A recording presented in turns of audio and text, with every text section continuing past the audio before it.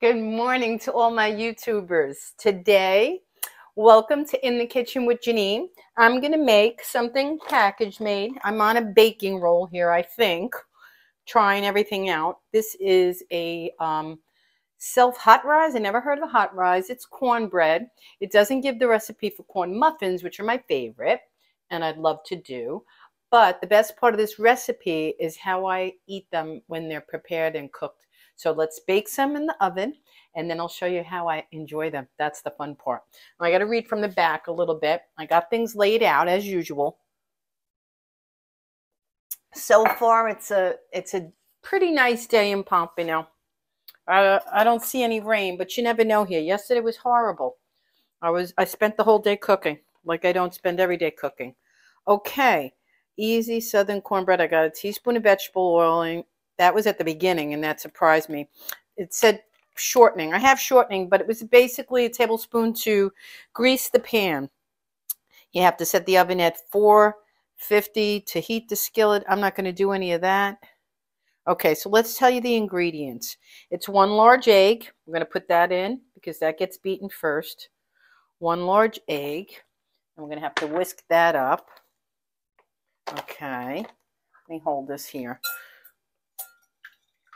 Whisk the egg in a medium bowl, and then we're going to stir in the milk, the oil, and the cornmeal batter, and that's basically it. And then it says bake for 20 to 25 minutes, and they're saying at 450. I don't know about 450. I'm going to try to amp my oven up. I don't know, guys. Crazy Girl Stove has her big brother, Crazy Oven, and I think it's time for a new one. I must have gave 100 hints, but the truth is we can't really afford to go out and get a good one right now because the one I would like is about 1,000 or so. Maybe more. Who knows now what the thing of price is. It's nothing cheap anymore. Stoves, used to be able to get a GE or something for like 300. All right, enough nostalgia. Let that heat up. See if it gets there. Next is the milk and the vegetable oil. It's 1 1/3 cups of the milk, and this is filled to the rim. So what I did is I put in 1 full cup, and then I used it 1/3 measure, and this is exactly what it is. So it's basically an overfilled cup, and it tells you in the recipe if it doesn't seem pour enough like pancakes, or if it's too thick, add more liquid. That's the end of that, you know, so you don't have to really worry. Okay, the milk, stir in the milk and the oil. Okay, the oil is 1/4 cup. I have to be a little gentle because that I filled to the rim. My 1/4 cup of vegetable oil. Okay. Alrighty, not so bad. I haven't made cornbread or corn muffins in some time. There used to be a brand I loved. You don't see them anymore in the market. They were gorgeous. They were from Sweden, I believe. They came in a blue package. They were the bomb. Nice big, and cut them in half. All right, here goes, guys. Let's put in the batter. Okay. Using my big measuring cup. Ooh, have another sip of coffee. Because it is that early here. It's 9 something, and I didn't walk. See, I see a few bakers now that I'm getting involved in with it. I see a thing called a flat whisker for batters so that they don't stick. And I think I'm going to have to invest in one because this isn't working for me. All righty. Well, guys, let me just get my favorite. Oh, I moved things around in my kitchen today, if you notice. I was immediately going for my spoons there when I moved them here. I'm like that. I move stuff around. Pretty soon you'll see me in another part of the kitchen because that's just me. I like motion. I like movement. I like keeping things fresh. I don't like to stay in one spot. My dog doesn't sit with me because I don't sit. She looks for Vinny all day. Honestly, I don't sit down during the day. Never. And I never did. That's why. It's not like I'm have an aversion to it, but it's just my personality. I like to keep it going. Alrighty. Much, much better. Much, much better. All right, let's see how this is going. I didn't post it yet, but I did another loaf cake. And a lot of good recipes because I've been, like I said, cooking up a storm. I'm determined. my subscribers, my YouTubers, everybody out there. I'm determined to reach my goal. I want to get it done and know that I succeeded. It's very important to me. It means a lot. You know, I'm always going to cook. I'm always going to be in the kitchen, but I want to have YouTube recognize that I reach my 1,000 subscribers, and I'm going to do it. So I'm going to be a little bit of a pest. I'm very close, guys, very close. Help me out. Hit that little red subscribe button at the bottom right corner of the screen. If you're watching me on your computer, you'll see it. You know it. Help a girl out. All right, so that looks kind of like it should. I don't think it's too moist, and I don't think it's too dry. I think it's the right consistency. Now we're going to put it in the pan and bake it 450. Yep, that's the bell saying. I don't know if we could trust her. The oven's saying it's at 450. So let's get this into the greased pan. And you'd be surprised I didn't buy anything. I have baking equipment and tools as if I owned a bakery. It's hilarious. I have something in my cupboard. I'm going to show you briefly while that sets a bit, and ask anybody who does bake if they know what it is. It's in my drawer. I purchased it probably years and years and years ago. I pulled it out, and it's some kind of a pastry hole maker or something. Do you see this? It has a little handle that's there. I thought, was it an apple core? And I said, no, I have 2 of those. And I don't know. Does anybody know what this is? Is it a donut hole maker for the center when you want to make like donuts? I don't know. I bought it though. All right, guys. I'll come back when this is cornbread.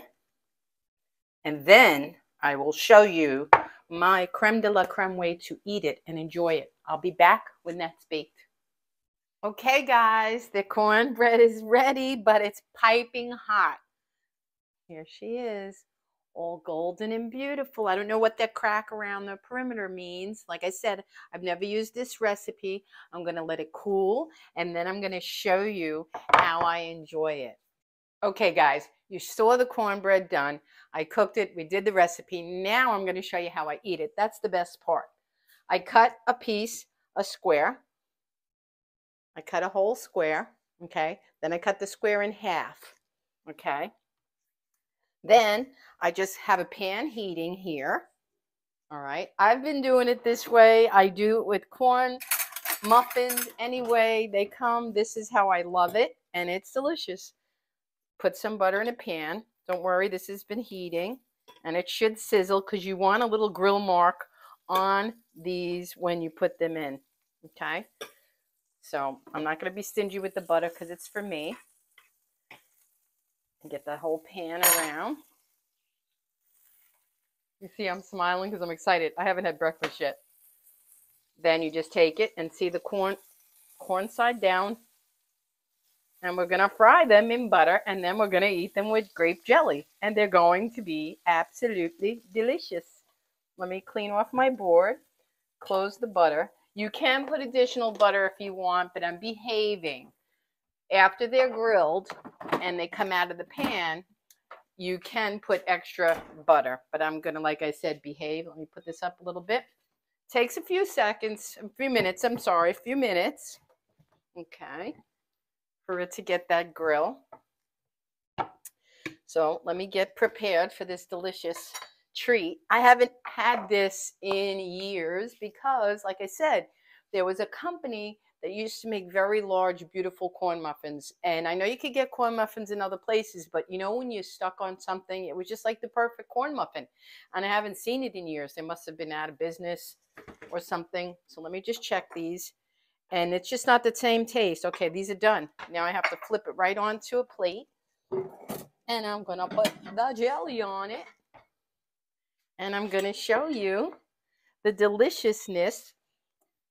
And you know what else I do this with? You can do this with, what is it? With pound cake. You can do this with my banana bread. Anything, any kind of sweet, savory, sweet bread. Okay. There you go. Now, let's just put some jelly on it. You could put fresh preserves. I have a raspberry recipe up there, my fresh raspberry preserves. Anything you like on it of jelly or preserves would be wonderful. Any flavor, apricot. Like I said, when I'm misbehaving, I would have added more butter to the cooked piece, but I'm not. I'm behaving. And then you just spread that on. And let me tell you guys, it's absolutely delicious. And it does make it a little bit more weak, or how would you say, like you see a piece fell off. So you'd have to be a little gentle with it. It's a hand food. It is now. Okay, that's the good thing about, I don't know, it's good or bad. You could do it either way. It would probably taste just as good on the corn muffins. But there you go. There it is.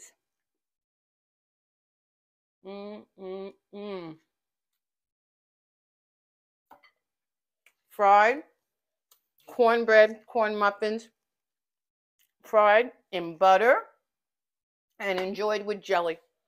It's delicious. I hope you make it. I hope you try this technique of eating it and enjoy. I'll see you guys in the next video.